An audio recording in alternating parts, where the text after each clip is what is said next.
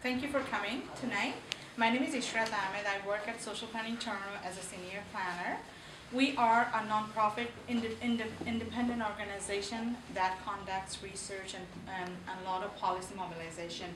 And one of the major contributions of Social Planning Toronto is city budget organizing. So what we do, we explain city budget process in a very simple terms so that people can understand it. And also explain budget in lay terms, because budget is very complex, right? And there are so many numbers that we really don't understand. So we try to explain it in a way so that people can relate to those numbers. So we are, again, independent. We're not partisan. Our work is purely research. And today, actually we are, it's interesting. We had so many different panelists, but we have three events taking place in 3 different parts of the city today. And there is a reason why we are doing all those 3 events simultaneously, and I'm going to explain it to you later. But I just wanted to give you a bit of context. So this event is organized by Social Planning in partnership with Bathurst, Finch, Hub, and ANC here, because there's a rich history of community engagement in this community. They made a huge difference. And we were in touch with Councillor Pasternak. He was supposed to come, but again, there's another important meeting taking place at City Hall, so he couldn't be here. But if I understand his mindset, there is a chance he might drop by later on. But we are very excited to have the newly elected MP, Mr. Michael Levitt here. And this is a kind of great opportunity for us to actually tell him what roles the federal government can play. And so this is your, please don't be shy, have your say, and because federal government has also, announced their budget process. So, cities really need the support from federal government. Every dollar that we pay in income taxes, 50 cents go to the federal government. 42 go to the provincial government, and only 8 cents come to the municipal government. So, it's very important that federal government invests in this. So we will let him talk at some point, and also you can take selfies with him, okay? Don't, take opportunity of that.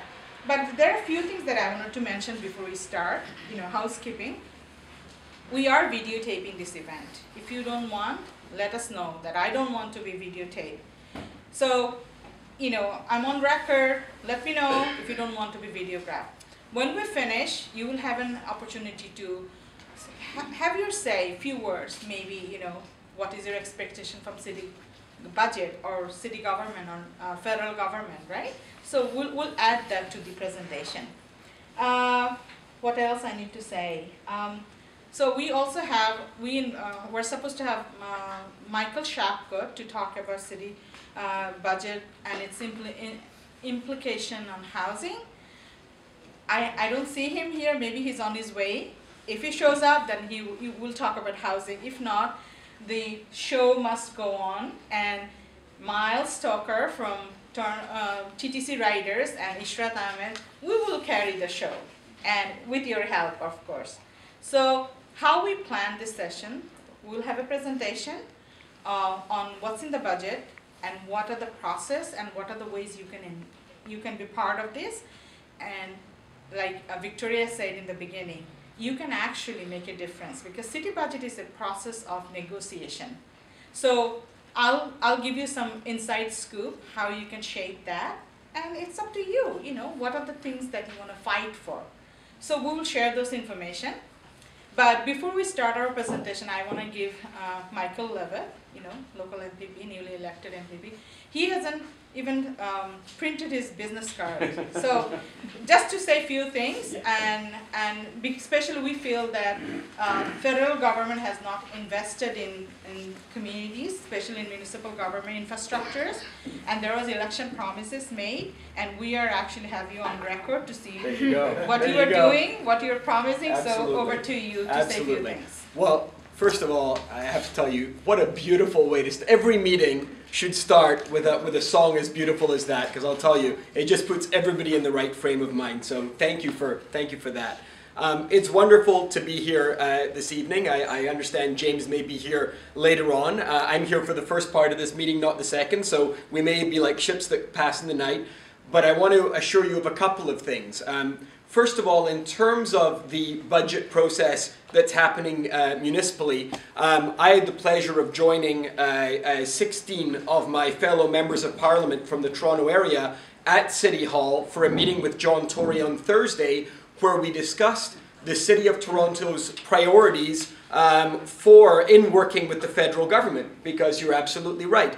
We have made pledges, especially in the area of infrastructure, to work with cities, and in particular, obviously from my point of view, with the City of Toronto, in 3 particular areas: transit and transportation, social infrastructure, things like affordable housing and seniors' homes and community centres, and green infrastructure. Those were pledges that happened during the election, $20 billion over 10 years, additional monies in each of those 3 areas. And in meeting with John Tory and Councillor Josh Cole and Anna Ballard the other day, we looked at what the priorities were. We started the conversation. And you know, it's funny, in the last 10 years, those conversations between municipal and federal politicians hadn't really been happening the same way. They said it was the largest ever contingent of federal members of Parliament to ever be at Toronto City Hall at one time. So I was really proud of that. Because I'm proud of this neighborhood. I'm proud of what I believe we're going to be able to achieve when we work together. So that was a meeting that happened again on a broader level between a group of MPs and Mayor Tory. And just yesterday I actually met with Councillor Pasternak, coincidentally, at my office to discuss local priorities and a number of different projects that we want to look at. These are the beginnings of these conversations. But what was made clear by Mayor Tory and what was made clear between myself and Councillor Pasternak just yesterday at 1 o'clock when we met, the 2 of us, was that this level of communication, this level of partnership between federal and municipal governments is essential. Because the City of Toronto cannot do it alone. There's many needs. There's needs around poverty. There's needs around transit. There's needs around affordable housing. There's so many different areas that we need to work together. And it's going to be our job over the next number of months, while your organization is doing this for the municipal budgets. I'll say that Bill Morneau, my federal Minister of Finance, started his pre-budget consultations, reaching out to Canadians from coast to coast to coast.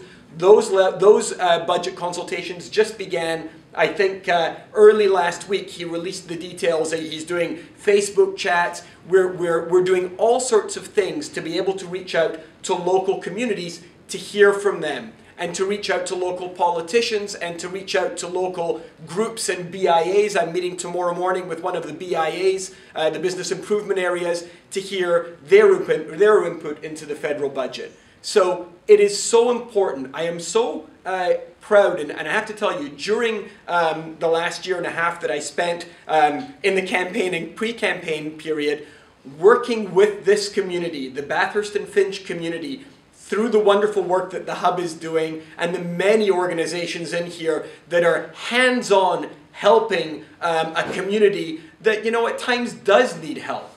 There's times when this community is not heard loud enough. But I have to tell you, looking around this room tonight, and whenever I've done events in this building, in this room, and I think we held a town hall in, I want to say it was May or June, on affordable housing, and I had myself, I had Adam Vaughan up here, and I had Senator Art Eggleton, who's actually doing the report for John Tory on how to address some of the challenges that TCHC finds itself with. We had another packed room for that. The spirit of this community is what's going to make sure your voices are heard. And the wonderful work being done by this organization, believe me, it gets noticed, it gets heard. So I may not be here late enough into this to hear the questions, but I'm going to say the following to you, and I'm going to make sure that I communicate this and that we share the address with you after the fact.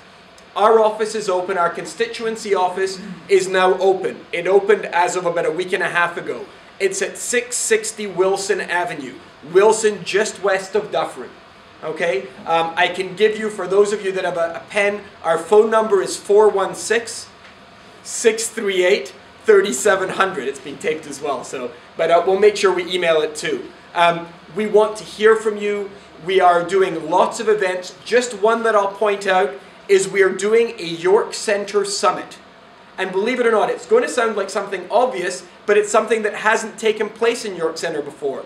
And that is that on February 21st at Antibes, at the community centre, we're doing the first York Centre Summit. And that's going to involve having all 3 levels of government, myself from the federal, MPP Monty Quinter from the provincial, and councillors Pasternak, Ojimeri and Peruzzo from the municipal. We are all going to be sitting behind a table like this, listening more than talking, listening to the community, hearing the concerns, but all being in one room, in one place, to be able to address and work together. And that's what's so important. It's a message that John Tory made loud and clear the other day, the commitment of the City of Toronto, and I know I've heard it from Premier Wynne, and of course I've heard it time after time from my Prime Minister, from our Prime Minister, in the communities, hand in hand, listening to the constituents and making sure that we are reflecting your voices back in Ottawa.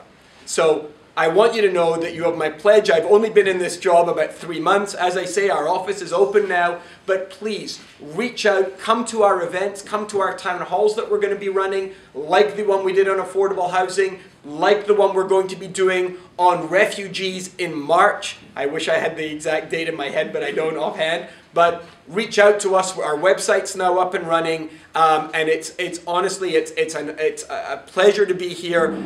Every time I'm in this room and in this building, it's to a full house, and I just congratulate you for being the type of community that is so engaged, because that's what makes things happen, along with the great work being done by the organization and the people that are in this room hosting you here tonight. So thank you very much.